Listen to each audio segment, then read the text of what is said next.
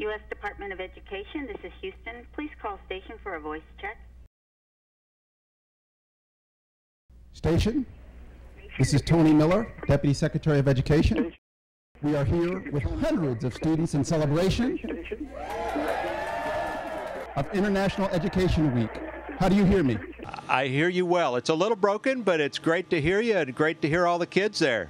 Well, great. It really is exciting to be able to connect with you. Let's get started. I'd like to invite the first student to come up and ask the first question. And this question is from Allie at Chug Hart Middle. Do you prefer living on Earth or in space? Hey, that's a great question, and welcome aboard the International Space Station. You know, this is something I've dreamed about my entire life, and so for right now, while it's my turn to be here, I'm glad I'm here, and I've dreamed about this, and I'm proud to be here. I have a big job to do, and so this is where I want to be right now.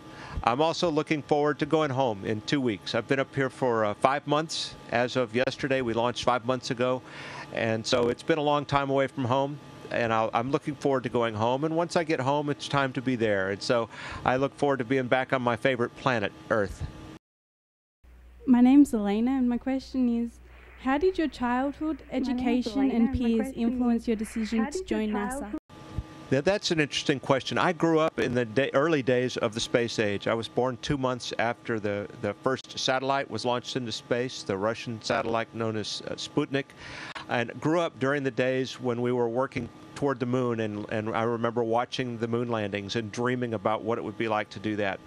And when I was about 12 years old, I was a Boy Scout on a camp out away from the city lights. I remember kind of laying on a hillside and looking up at the stars and feeling like I was in the middle of them. And that's when it really became kind of a personal dream for me to do this kind of crazy thing. But there was people that thought I was, thought this was impossible, thought it was a little crazy. But there were a lot of people who really encouraged me too. I had some scout leaders and teachers who encouraged me a lot along the way, as well as family and friends who really knew me and really believed in me. And that made all the difference in the world. Hi, my name is Anuleka, and my question is, what is it like to be away from your family and people you love? Well, it is hard to be away from my family, especially for a long period of time like this. It's a lot like, days in the military when you're deployed and you're away from family for a long time. I'm glad to be here. I have an important job to do, and I'm proud to be doing this job and living my dream. But the one downside is really to be away from my family. I miss my wife and my kids and my baby granddaughter, who was born just a few weeks before I left. I'm staying in touch with them, on the phone and email, and my daughter sends me videos, and I can't wait to get home and hug that little munchkin. Hi, my name is Ian, and my question is, without manned launches at the Cape, are American astronauts going to do space missions with other countries, and will they be training in Europe? Yes, indeed. We are training and launching from other places. The training for the International Space Station flight, I went through all of the basic training. Once I got assigned to the flight, it was 2.5 years of training. And that was really around the globe, in the United States, in Canada, in Germany, in Japan, and a lot in Russia. Because I didn't launch here. I didn't come here on a space shuttle. I came here this time on a Russian Soyuz rocket, which is a very different experience. And so I had the opportunity to live and work in Russia and train over there for many months in preparation for this. And what a great experience it's been in a lot of ways. And for me, growing up in the days that I grew up, and the whole idea of flying on a Russian rocket and having the freedom to move around in Russia and visit Moscow and all of those things that's about as mind-blowing as flying into space is, really. So it's and that's where we are right now, because the United States does not have a human launch capability. We're dependent on the Russians really for human launch right now, and a lot of cargo. There's also cargo ships that are launched from Japan and Europe that come up here. And the U.S. has a couple of companies that are very close to beginning to deliver cargo which we need here on the space station. And there's several teams that are working very hard on coming up with a human launch capability from the United States. I think we need that. I really applaud, those efforts and look forward to supporting those efforts when I get home.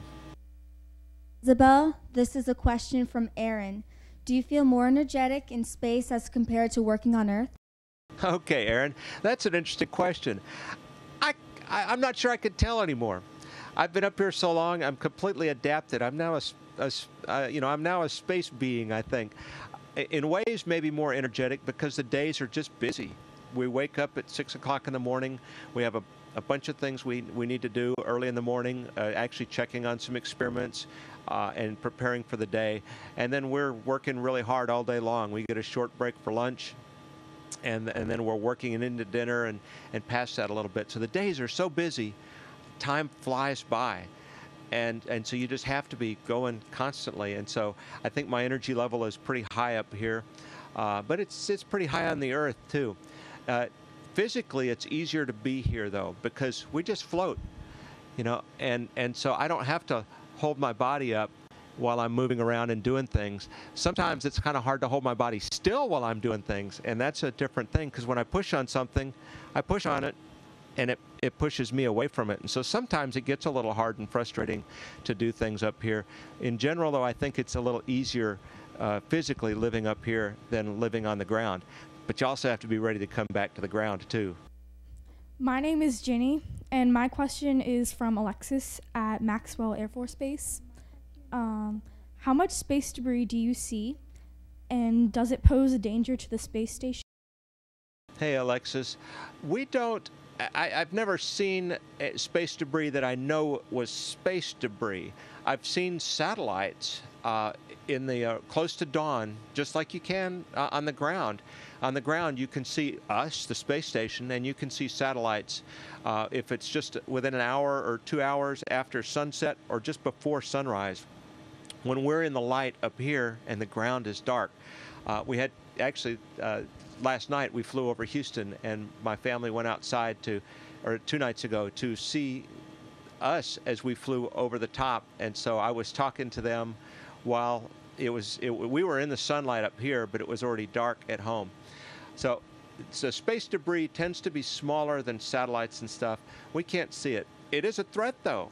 It is a threat, and the ground is tracking thousands of pieces of old satellites and things like that would be a threat to us. Several times we've had to do some maneuvers where we changed the orbit of the space station to get out of the way or get further away from a piece of space junk. And there was one time, I think it was back around the end of June, where we actually found out about a piece of space junk that was coming toward us, getting kind of close.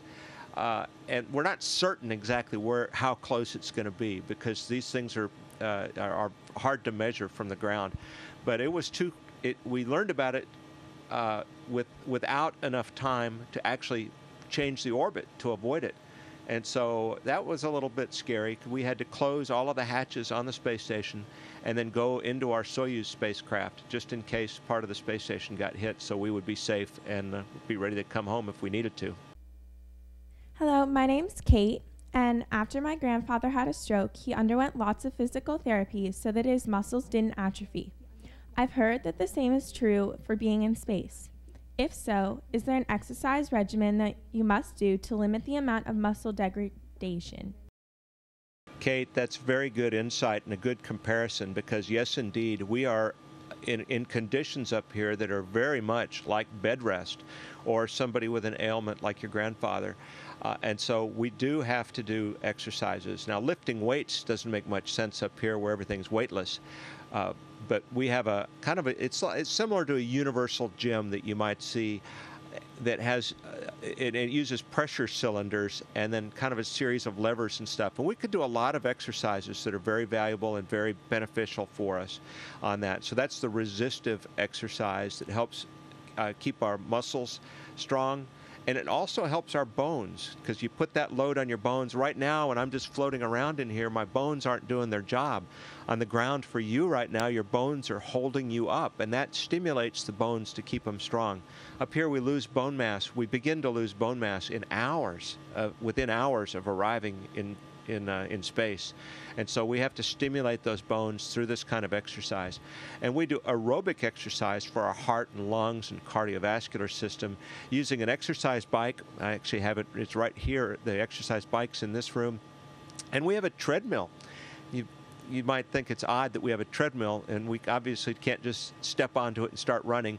We have to use a harness that's a lot like a backpacking harness, and then this series of cords. It's like bungee, stretchy bungee cords that hold us down to the treadmill so we can run.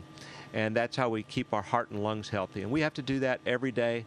One of the experiments I'm doing up here is actually as a guinea pig, or I'm the guinea pig, for a new exercise plan or schedule. Less time doing the exercise, but harder or higher intensity. And so instead of just going out and running for an hour, I will go run wind sprints on the treadmill and things like that. And it seems to be working out really well. I'm excited about the program. It's a hard one to be a subject in, because it means I do a lot of sweating, but it's really good research, and it has paybacks too, because they can study in me in a few months what takes place in patients and people on the ground over longer periods of time or even years. And so by studying my body's response up here in this 6-month time, we can use that then to help other people, hopefully like your grandfather. It's Julia, and my question is, do you have to speak other languages on the ISS? Yeah, Julia, that's a very interesting question, because it is the International Space Station. There's 15 countries working together in partnership here. Right now, on board the space station, we have one American, one Japanese astronaut, and one Russian cosmonaut. And so you will likely hear all 3 languages in a given day. There's more Russian and English being spoken. Every once in a while, now Satoshi and the Japanese ground control team are very fluent in English, but every once in a while, if they get into something that's very complicated and hard to translate, they'll switch over to Japanese. I don't know any Japanese. I can't get much further than good morning. But we are required to learn Russian and achieve a certain level of proficiency in the Russian language. That's because we're launching on a Russian rocket, and the displays and controls in that spaceship are all in Russian, as are the procedures. And so we have to be able to work as part of that spacecraft crew to get to and from the space station. It is interesting, though, if you listen to a conversation with the 3 of us, you'll constantly hear a mix of Russian and English being spoken, with people, preferring to speak their native tongue, but the other guys have enough understanding of it to understand what they're saying, but not quite enough over the edge maybe to speak it as fluently. And so it would be real confusing for somebody that didn't understand Russian to listen to us having a discussion over lunch. And I think that learning another language like that is really, really important, and I don't think we pay enough attention to that. That learning another language really opens your mind up to another culture, to another way, to other ideas that can't be expressed in English. And it makes the world a much more enjoyable place if you have the chance to go to another place and use this language and really enjoy everything there is to benefit from there. My name is Angela, and my question is, what types of experiments have you been working on, and what have you learned from them? Hey, Angela, that's a very good question. We're standing, or I'm floating in the U.S. laboratory right now. I'm surrounded by different experiments. Right above me here is a furnace that it takes special metal samples. It heats them up to very high temperatures, and then it has a very complicated mechanism inside that allows, the heating and cooling of these sample rods at different rates, and they can measure what happens to the metals. In gravity, when you heat metals up, when you melt things, the liquids will settle out based on their density, where the heavier stuff will settle to the bottom, lighter stuff rises to the top, and you get these currents that are moving inside your sample. Up here, you don't have that, and so you get a much more pure crystals. When even metal, and you can't see it, but metals, when they cool off, they crystallize, and you can learn a lot about these things. Right here is a combustion facility. We burn fires in there. It's all contained inside a special test chamber, but that test chamber is surrounded by cameras and special instruments, and we're studying flames, and not simple flames, but the physics of a flame. And really getting in, because on Earth there's a lot of the processes in a flame that are driven by gravity and buoyancy forces, and up here we don't have that. And they're studying what's called the flame boundary. What conditions are flames stable, and when do they become unstable? And they're unlocking the physics of the flame with the hope of learning more about producing combustion burners and heaters on the Earth that are a little more efficient. If you could find a way to make them just a fraction of a % more efficient on Earth, you'd be saving, millions or billions of dollars every year in energy costs. So there's things like that. We've got plant growth going on. We have fluid physics experiments going on, as well as guys like me that are the guinea pig, where they're studying my muscles and bones. There's a lot of great stuff going on up here. Commander, you've got Deputy Secretary Tony Miller coming back to you. Well, first of all, thank you so much for your service, for your willingness to be a guinea pig, and for the real inspiration that you're providing, both to me and to the students here. It's what you and the crew are doing, and the importance of science, and the importance of doing it in an international and global way, really is a great kickoff to our International Education Week, and I really appreciate your time given your busy schedule. Well, thank you very much. The questions have been outstanding. These kids are paying attention, they are thinking, they're obviously questioning the world around them and how it works, and that's a wonderful thing. Technology gets a bad rap sometimes because technology has some downsides, and we hear about that in terms of potential global warming sources, pollution, energy crises, and things like that.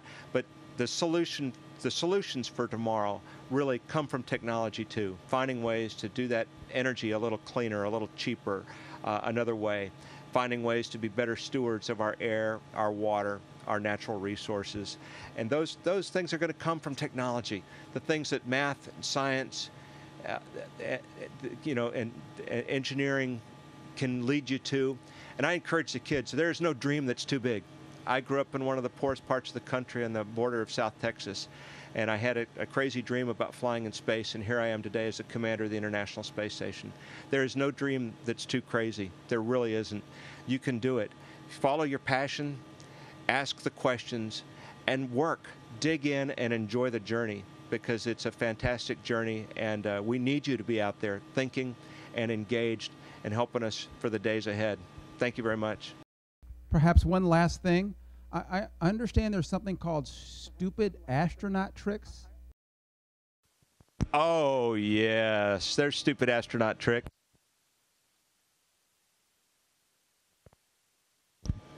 How about a chocolate-covered or a candy-coated chocolate canned peanut here?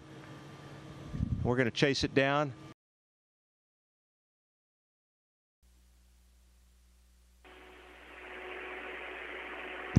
You guys probably don't believe I'm really in space.